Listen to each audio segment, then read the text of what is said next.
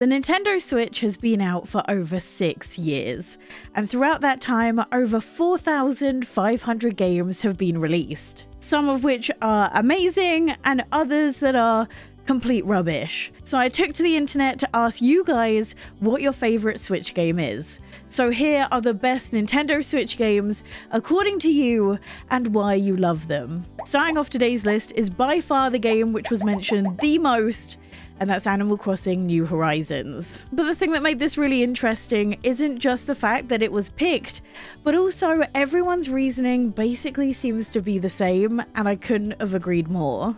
One comment read, "This was the first time I played any Animal Crossing game and it changed my life. It helped me through a lot of difficult times and introduced me to cozy gaming and the online community." Another comment says how it got them through the pandemic and brought people together from all over the world into the community.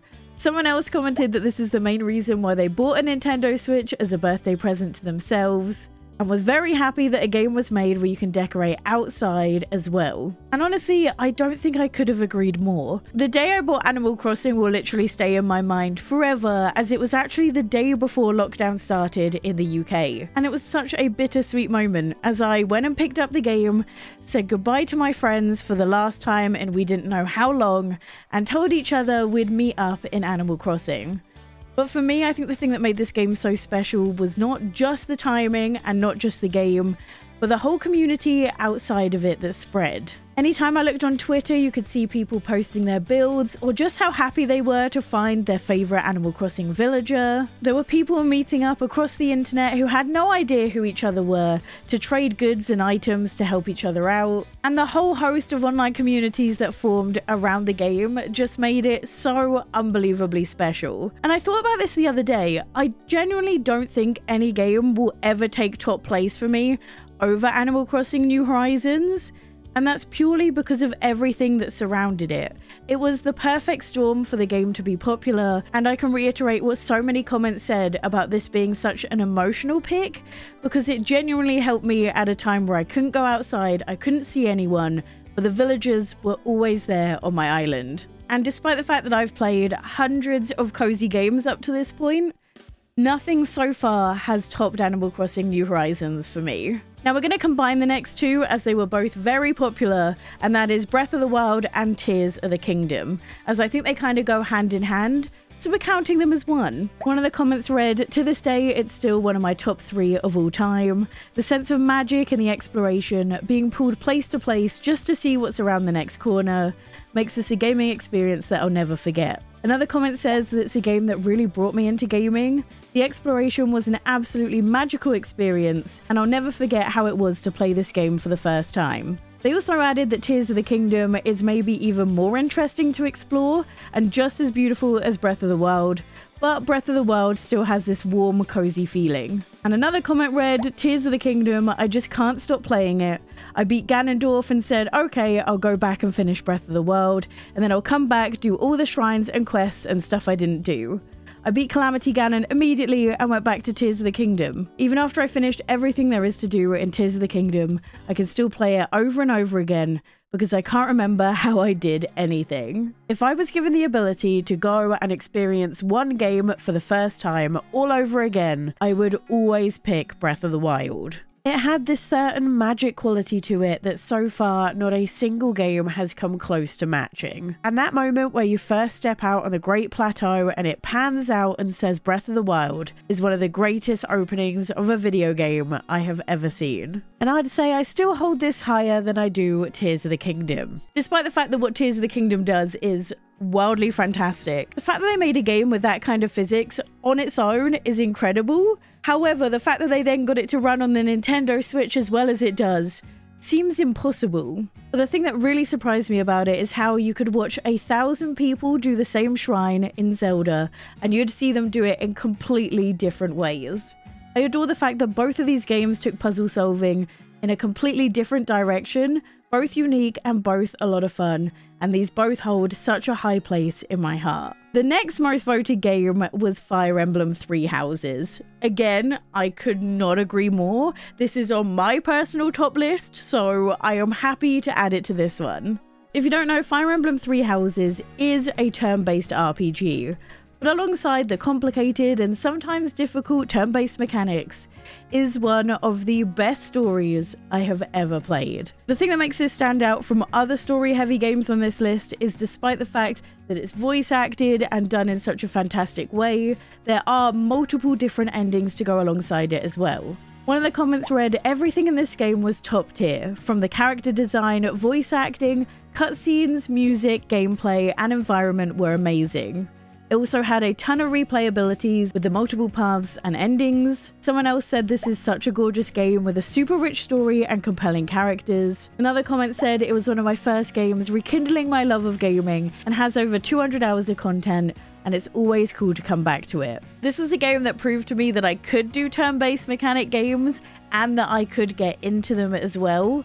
And this is so high up in my list that barely any RPGs come close to it. The next game on today's list is not a Switch exclusive, however, it definitely deserves to be here, and that is Stardew Valley. A game which needs no introduction, so let me just tell you why everybody loves it. One comment says, "The comfort, the replayability, the soundtrack, the little details, it's such a gem of a game." Someone else said that they bought it on sale after being skeptical of the graphics. "I had no idea how good it was, multiple playthroughs and almost as many hours as Animal Crossing now, and I'm still never bored of it." And there are so many comments about people talking about how they can constantly come back to this and have played it multiple times through and are still loving it. And the crazy part about all of this is how much value you get in the game for the crazy low price it still sells at. I think this puts it perfectly. As someone said, "It's different every save file. If you try and do the exact same things, it's different every time. I can play for 5 minutes or 5 hours and it feels the same. So on bad days, I can play all day, and on the days I need more, I can watch TV while playing it. It's just that comfortable to me." The next game on the list kind of surprised me about how much it came up, and that's Luigi's Mansion 3. Now, don't get me wrong, I adore this game. I think it's such a great little puzzle game, especially for this time of the year, but I genuinely did not expect it to show up in a top 10, and that is why I love this video so much, as it gets so many different perspectives. Someone said, "It's the perfect, cozy, spooky game to play in the fall, and my all-time favorite Mario game. I'm almost done with it, and I absolutely love the story and the gameplay so much. Luigi is adorable, and I hope we get a Luigi Mansion movie one day." Someone else said, "This is the first Switch game I really loved. It's so cute, and I love all the puzzles that could be solved." And to be fair, I also think it's one of the best looking games on the Switch. One thing Nintendo first-party games do right, most of the time, is the graphics. Now, I've been slightly sneaky and I've combined a few different answers for the next one, but next we have Pokemon, specifically Pokemon Sword and Shield and Pokemon Arceus. And I'm not even memeing when I say I had literally hundreds of replies on my posts about people's favorite games, and Scarlet and Violet didn't show up once. If that doesn't tell you what you need to know about those games, I don't know what will. One comment read, "Pokemon Sword and Shield was the first new generation of the Switch era, and I really grew to love the game for what it is and have spent over 4,000 hours in them." Someone else said, "Pokemon Sword, I just fell in love with the region of Galar and the new Pokemon for that generation. Bolonlia is the most beautiful town Pokemon has ever made, and the cozy vibes it gives off are peak. I absolutely adore the characters. My favorite is BD. I know a lot of people have some valid complaints about it, but it is close to my heart." Someone else commented, "Absolutely love just wandering around the wild areas, especially in the DLC. Also has a lot of customization options. I do enjoy Scarlet and Violet more, but they're overwhelming when I first started out." Someone else said, "I keep going back to it whenever I'm unsure what to play." And being truthful, I do hold Sword and Shield pretty close to my heart for similar reasons. It's the thing that got me back into Pokemon after not playing it for a while, and it's actually the first Pokemon game I ever finished. I had never finished the stories of any previous Pokemon games, but I'm gonna have to agree with this single lone comment. The Pokemon Legends Arceus is just better. One comment reads that it's their favorite because of the wild and untamed Pokemon you get to experience. But for me, it's not really to do with the story or the characters or anything like that. It was the shiny hunting. Don't get me wrong, I did enjoy shiny hunting in Sword and Shield, but it's the fact that I didn't have to battle any of the Pokemon in Arceus to shiny hunt that really made me have the most amount of fun. Because if I'm going to be honest, Battling is my least favorite part of Pokemon, and I love that for the most part, unless you're doing a part of the story, you can kind of skip it entirely. I also think it was a great gateway game into shiny hunting, as yes, the shinies were maybe slightly easier to encounter than other games, but I don't necessarily think that's a bad thing. I don't believe shinies are worth more or less in different games. If someone has fun doing it, let them be. Next, we have another game I wasn't expecting to be added to this list, and that is Spiritfarer. Now, don't get me wrong, this is a fantastic game. I just was shocked by how many people said it's their all-time favorite. If you don't know, Spiritfarer is a cozy management game where you play as a ferry master to the spirits. You'll build a boat and explore the world, caring for your spirit friends and releasing them into the afterlife after you've carried out their final wishes. The game ensures you know enough about each of the spirits before they go that saying goodbye is bittersweet. You'll get to farm, mine, fish, harvest, and cook, and craft your way across the seas. One comment said that I personally find it's the perfect blend between story, management, platforming, and exploration. The art is absolutely stunning, the story is truly heartwarming. I came to care for each of the characters and still find myself thinking about their stories. This game is one that connects to so many people in so many ways. Another comment said this gameplay has everything I like. Exploration, management, some buildings, but what really got to me was the art, music, and the story. I still remember all the time spent navigating the fishing in those stunning sunsets with the amazing music. And of course, the story. It's been 1 year since I played it, but I still think about that game very often. And another comment said, I have never and will never find a game like Spiritfarer that has me so enveloped in the story. I cried countless times because of how much I love the characters. The art style is beautiful, and as a 2D animator myself, I was blown away with it. I played the game for hours until my hands physically hurt. For me, truly incredible games are ones where the story sticks with you long after the game is finished, and long after the console has come and gone from your household, and Spiritfarer is one of the rare games that successfully does that. Next up, we have Ooblets. Not only is this a personal favourite of mine, but apparently this is also a personal favourite of Gab Smolders. So what bigger endorsement do you really need about a cozy game? If you don't know, Ooblets is this perfect blend between monster hunting and farming / life sim.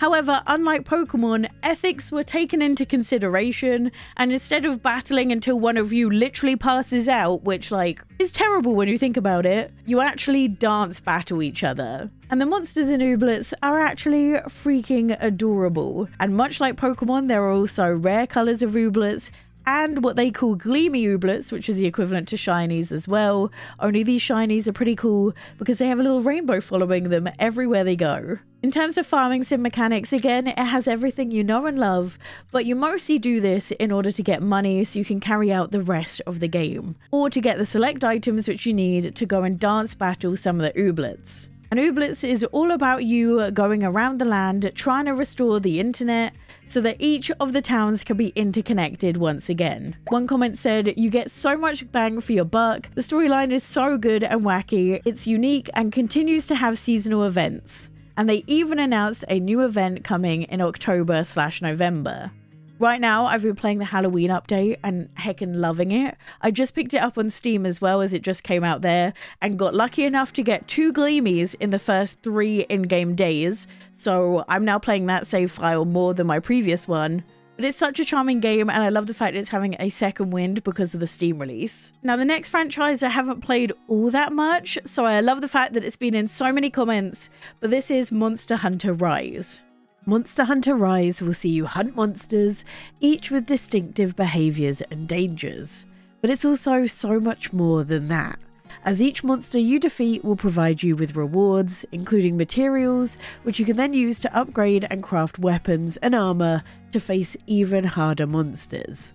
There's also a story to go alongside of it too, and the ability to play with your friends. One comment said it's gorgeous, exciting, with tons of content, and one of my all-time favourites. It also astounds me that it's portable on the Switch and has so much personalisation and even coziness. They go on to say that the coziness comes from the fact that you can pet dogs and cats, and you can have so many.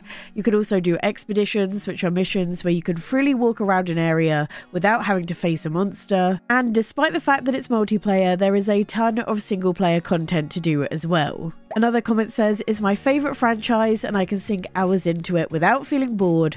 Also, Monster Hunter Stories 2 is more cute and cozy, and I can really recommend it to people who like monster collecting games like Pokemon. I haven't played it in a while, but I have played Monster Hunter Stories 2 before, and honestly, I was surprised by how much I fell in love with that game, so again, can definitely recommend it. Then we have Dragon Quest Builders 2, which was another very popular comment that I got. If you don't know, Dragon Quest Builders 2 is effectively Minecraft if Minecraft had like a proper story to go alongside of it. I actually managed to get this for like £22 in CEX, so if you're interested in buying it, you can definitely find it for a good sale. This is a block building RPG set in a land threatened by an evil cult. A cult that's captured every builder of the world. But after escaping and washing up on the shores of a deserted island, you decide to embark on an adventure to gather the skills to become a fully fledged builder. This will see you not only build, but also explore the open world, gather materials, and craft as well. One comment said, I love the storyline with the characters and how it unfolds, plus it's a sandbox game so you can create the world around you, easy to play for many hours and have a great time.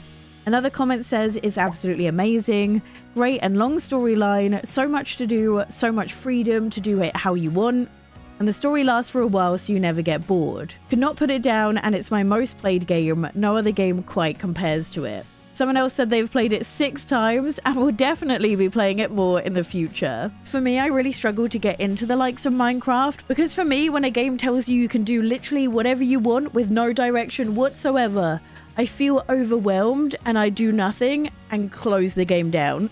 So for me, Dragon Quest Builders 2 is the perfect merge between, yes, you can build and place items wherever you want, but there's an overarching storyline that kind of guides you as you do it, or at least until you've got enough under your belt that you kind of have an idea about what you want to go and build. Next, we have Mario Odyssey, a game which to this day has not made my top 10 Nintendo Switch game lists, and I stand by it, but for you guys, a lot of you seem to love it. Someone said, I always absolutely love the Super Mario games, and Odyssey is such an incredible adventure game.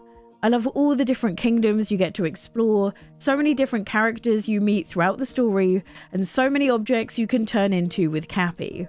It's a fantastic game. I 100% finished it too, my all-time favourite Switch game. Someone else said it's largely because of the nostalgia of Mario 64, but also because of how smooth it plays and the creativity surrounding Cappy. The captures allow for so many unique puzzles and gameplay elements. To me, it's wild to think that this is still one of the prettiest games on the Switch, considering it was such an early release, but still to this day, it's one of the best looking games on the Switch. Next up, we kind of lump together another couple of games, and that is Xenoblade Chronicles. Now, this is a very biased take because I adore Xenoblade Chronicles 2 and 3 with my whole heart, but man, I love these games. Xenoblade Chronicles 2 and 3 are some of the most ambitious RPGs that you will find on the Nintendo Switch. And to me, these both have some of the strongest stories you'll find in any RPG. But not only that, the world is absolutely massive. You can run around and explore to your heart's content. There's so many side quests to do alongside the full story, and you get a lot of bang for your buck.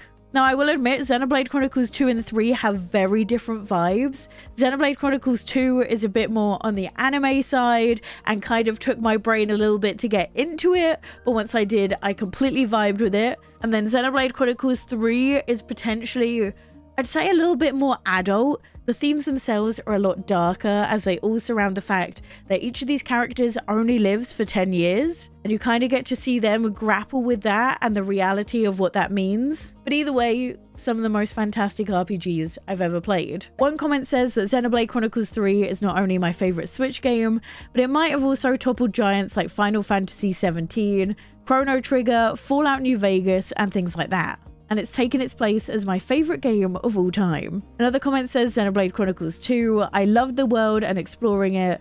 Eeowna is just so beautiful. Next is another personal favorite, and that's Wildflowers. And this is a farming / life sim that leans a lot heavier into the story elements than a lot of farming sims tend to go. And that is because it is fully voice acted. One comment says farming and life sims have always been my comfort games, and fantasy type races are my favorite to read and write, especially witches. Seeing these combined, and of course I jumped on this game and I'm so glad I did.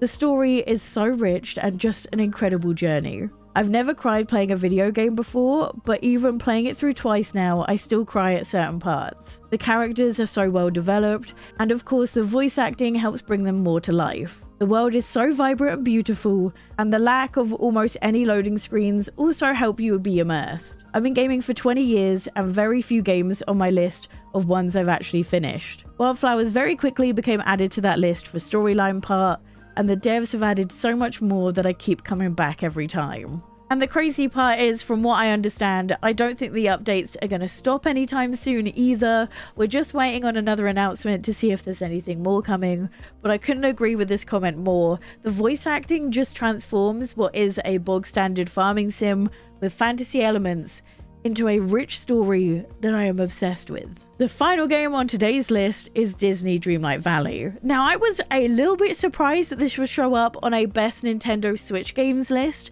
given the fact that it is by far one of the worst running games on this entire list, but a lot of you seem to love it regardless, and this is why. One comment says there's always something to do and it keeps getting updated in a pace where it's not overwhelming but not too slow. Animal Crossing was my favorite for over 20 years, and like everyone else, I played nothing when it came out on the Switch. But I also stopped playing because there's nothing more to do.